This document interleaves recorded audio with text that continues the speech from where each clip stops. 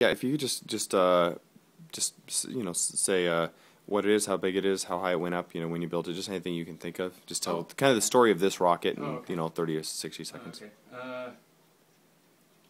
This is my Leopard rocket project. It's the all carbon fiber airframe, G10 fiberglass for the electronics bay. Solid graphite nose cone with a removable T7 screw-on tip. It's what's referred to as a minimum diameter, which means the diameter of the airframe is the same diameter as the motor itself, 54 millimeters, or 2.15 inches.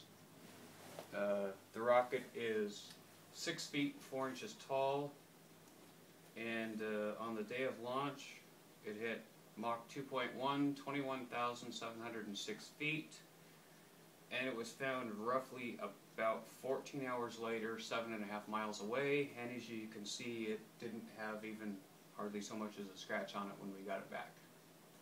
It had dual electronics, deployed parachutes. I don't know what to say, man.